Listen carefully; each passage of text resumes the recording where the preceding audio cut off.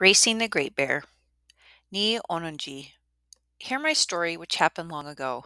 For many generations, the 5 nations of the Haudenosaunee, the people of the Longhouse, had been at war with one another.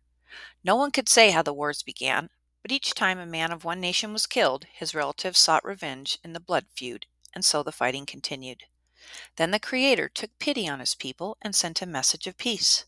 The peacemaker traveled from nation to nation, convincing the people of the 5 nations, the Mohawk, the Oneida, the Onondaga, the Cayuga, and the Seneca, that it was wrong for brothers to kill one another. It was not easy, but finally the nations agreed and the great peace began. Most welcomed that peace, though there were some beings with bad hearts who wished to see the return of war. One day, not long after the great peace had been established, some young men in the Seneca village decided they would pay a visit to the Onondaga people. "It is safe now to walk the trail between our nations," the young men said. "We will return after the sun has risen and set 7 times." Then they set out. They walked toward the east until they were lost from sight in the hills. But many more than 7 days passed, and those young men never returned. Now another group of young men left, wanting to find out where their friends had gone. They too did not return. The people grew worried. Parties were sent out to look for the vanished young men, but no sign was found. And the searchers who went too far into the hills did not return either. The old chief of the village thought long and hard. He asked the clan mothers, those wise women whose job it was to choose the chiefs and give them good advice, what should be done. "We must find someone brave enough to face whatever danger is out there," the clan mothers said. So the old chief called the whole village to the council meeting. He held up a white strand of wampum beads made from quahog clamshells as he spoke. "Hear me," he said. "I am of 2 minds about what has happened to our people. It may be that the Onondaga have broken the peace and captured them. It may be there is something with an evil mind that wishes to destroy this new peace and so has killed our people. Now someone must go and find out. Who is brave enough? Who will come and take this wampum from my hand?" Many men were gathered in that council. Some were known to speak of themselves as brave warriors. Still, though they muttered to one another, no man stepped forward to take the strand of wampum. The old chief began to walk about the circle, holding the wampum in front of each man in turn. But each man only lowered his eyes to the ground. No man lifted his hand to take the wampum. Just outside the circle stood a boy who had not yet become a man. His parents were dead, and he lived with his grandmother in her old lodge at the end of the village. His clothing was always torn and his face dirty because his grandmother was too old to care for him as a mother would. The other young men made fun of him, and as a joke they called him Swift Runner, even though no one had ever seen him run, and it was thought that he was weak and lazy. All he ever seemed to do was play with his little dog or sit by the fire and listen when the old people were talking. "Our chief has forgotten our greatest warrior," one of the young men said to another, tilting his head toward Swift Runner. "Oi," the other young man said, laughing. "Yes, why does he not offer the wampum to Swift Runner?" The chief looked around the circle of men, and the laughing stopped. He walked out of the circle to the place where the small boy in torn clothes stood. He held out the wampum, and Swift Runner took it without hesitating. "I accept this," Swift Runner said. "It is right that I be the one to face the danger. In the eyes of the people, I am worthless, so if I do not return, it will not matter. I will leave when the sun rises tomorrow." When Swift Runner arrived home at his grandmother's lodge, the old woman was waiting for him. "Grandson," she said, "I know what you have done. The people of this village no longer remember, but your father was a great warrior. Our family is a family that has power." Then she reached up into the rafters and took down a heavy bow. It was blackened with smoke and seemed so thick that no man could bend it. "If you can string this bow, grandson," the old woman said, "you are ready to face whatever waits for you on the trail." Swift Runner took the bow. It was as thick as a man's wrist, but he bent it with ease and strung it. "Wah-ha!" said his grandmother. "You are the one I knew you would grow up to be. Now you must sleep. At dawn we will make you ready for journey." It was not easy for Swift Runner to sleep, but when he woke the next morning, he felt strong and clear-headed. His grandmother was sitting by the fire with a cap in her hand. "This was your grandfather's cap," she said. "I have sewed 4 hummingbird feathers on it. It will make your feet more swift." Swift Runner took the cap and placed it on his head. His grandmother held up 4 pairs of moccasins. Carry these tied to your waist. When one pair wears out, throw them aside and put on the next pair. Swift Runner took the moccasins and tied them to his belt. Next, his grandmother picked up a small pouch. In this pouch is cornmeal mixed with maple sugar, she said. It is the only food you will need as you travel. It will give you strength when you eat it each evening.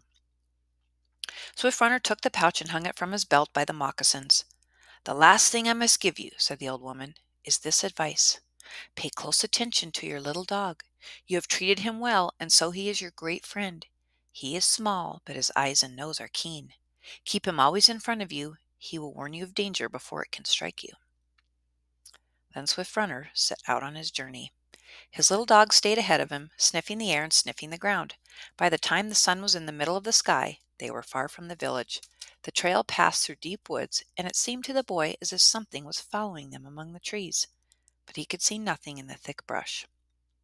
The trail curved toward the left, and the boy felt even more the presence of something watching. Suddenly his little dog ran into the bush at the side of the trail, barking loudly. There were sounds of tree limbs breaking and heavy feet running. Then, out of the forest, came Niagwahi, a monster bear. Its great teeth were as long as a man's arm. It was twice as tall as a moose. Close at its heels was Swift Runner's little dog. I see you, Swift Runner shouted. I am after you. You cannot escape me. Swift Runner had learned those words by listening to the stories the old people told. They were the very words a monster bear speaks when it attacks, words that terrify anyone who hears them. On hearing those words, the great bear turned and fled from the boy. You cannot escape me, Swift Runner shouted again. Then he ran after the bear. The Niagwi turned toward the east. With Swift Runner and his dog close behind, it left the trail and plowed through the thick forest, breaking down great trees and leaving a path of destruction like that of a whirlwind. It ran up the tallest hills and down through the swamps, but the boy and the dog stayed at its heels. They ran past a great cave in the rocks. All around the cave were the bones of people the bear had caught and eaten. My relatives, Swift Runner called as he passed the cave, will not forget you. I am after the one who killed you. He will not escape me. Throughout the day, the boy and his dog chased the great bear, growing closer bit by bit. At last, as the sun began to set, Swift Runner stopped at the head of a small valley and called his small dog to him. We will rest here for the night, the boy said.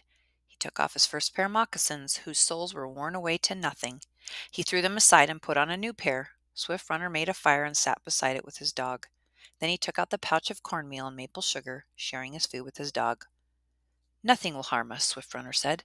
Nothing can come close to our fire. He lay down and slept. In the middle of the night, he was awakened by the growling of his dog. He sat up with his back to the fire and looked into the darkness. There, just outside the circle of light made by the flames, stood a dark figure that looked like a tall man. His eyes glowed green. I am Niagwahi, said the figure. This is my human shape. Why do you? You cannot escape me, Swift Runner said. I chase you because you killed my people. I will not stop until I catch you and kill you. The figure faded back into the darkness. You cannot escape me, Swift Runner said again. Then he patted his small dog and went to sleep. As soon as the first light of the new day appeared, Swift Runner rose. He and his small dog took the trail. It was easy to follow the monster's path, for trees were uprooted and the earth torn by its great bear running toward the east. Swift Runner pulled off his second pair of moccasins, whose soles were worn away to nothing. He put on his third pair and began to run again. All through that day, they kept the Niagwahi in sight, drawing closer bit by bit. When the sun began to set, Swift Runner stopped to make camp. He took off the third pair of moccasins, whose soles were worn away to nothing, and put on the last pair. Tomorrow, he said to his small dog, we will catch the monster and kill it. He reached for his pouch of cornmeal maple sugar, but when he opened it, he found it filled with worms. The magic of the Niagwahi had done this. Swift Runner poured out the pouch and said in a loud voice, You have spoiled our food, but it will not stop me. I am on your trail. You cannot escape me. That night, once again, he was awakened by the growling of his dog. A dark figure stood just outside the circle of light. It looked smaller than the night before, and the glow of his eyes was weak. I am Niagwahi, the dark figure said. Why do you pursue me? You cannot escape me, Swift Runner said. I am on your trail. You killed my people. You threatened the great peace. I will not rest until I catch you. Hear me, said the Niagwahi. I see your power is greater than mine. Do not kill me. When you catch me, take my great teeth. They are my power, and you can use them for healing. Spare my life, and I will go far to the north and never again bother the people of the Longhouse. You cannot escape me, Swift Runner said. I am on your trail. The dark figure faded back into the darkness, and Swift Runner sat for a long time looking into the night. At the first light of day, the boy and his dog took the trail. They had not gone far when they saw Niagwahi ahead of them. Its sides puffed in and out as it ran. The trail was beside a big lake with many alder trees close to the water. As the great bear ran past, the leaves were torn from the trees. Fast as the bear went, the boy and his dog came closer, bit by bit. At last, when the sun was in the middle of the sky, the giant bear could no longer run. It fell heavily to the earth, panting so hard that it stirred up clouds of dust. Swift Runner unslung his grandfather's bow and notched the arrow to the sinewy string. Shoot for my heart, said the Niagwahi. Aim well. If you cannot kill me with one arrow, I will take your life. No, Swift Runner said. I have listened to the stories of my elders. Your only weak spot is the sole of your foot. Hold up your foot, and I will kill you. The great bear shook with fear. You have defeated me, it pleaded. Spare my life, and I will leave you forever. You must give me your great teeth, Swift Runner said. Then you must leave and never bother the people of the Longhouse again. I shall do as you say, Niagwahi. Take my teeth. Take my great teeth. Swift Runner lowered his bow. He stepped forward and pulled out the great bear's teeth. It rose to its feet and walked to the north, growing smaller as it went. It went over the hill and was gone. Carrying the teeth of Niagwahi over his shoulder, Swift Runner turned back to the west, his dog at his side. He walked for 3 moons before he reached the place where the bones of his people were piled in front of the monster's empty cave. He collected those bones and walked around them 4 times. Now, he said, I must do something to make my people wake up. He went to a big hickory tree and began to push it over so it would fall in the pile of bones. My people, he shouted, get up quickly or this tree will land on you. The bones of the people who had been killed all came together and jumped up, alive again and covered with flesh. They were filled with joy and gathered around Swift Runner. Great one, they say, who are you? I am Swift Runner, he said. How can that be? One of the men said. Swift Runner is a skinny little boy. You are a tall, strong man. Swift Runner looked at himself and saw that it was so. He was taller than the tallest man, and his little dog was bigger than a wolf. I am Swift Runner, he said. I was that boy, and I am the man you see before you. Niagwahi and those who saw what he had carried rejoiced. He carried him with the teeth of the Niagwahi, and those who saw what he carried rejoiced. The trails were safe again, and the great peace would not be broken. Swift Runner went to his grandmother's lodge and embraced her. Grandson, she said, you are now the man I knew you could grow up to be. Remember to use your power to help the people.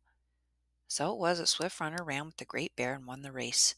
Throughout his long life, he used the teeth of Niagwahi to heal the sick, and he worked always to keep the great peace. Daniho, I am finished.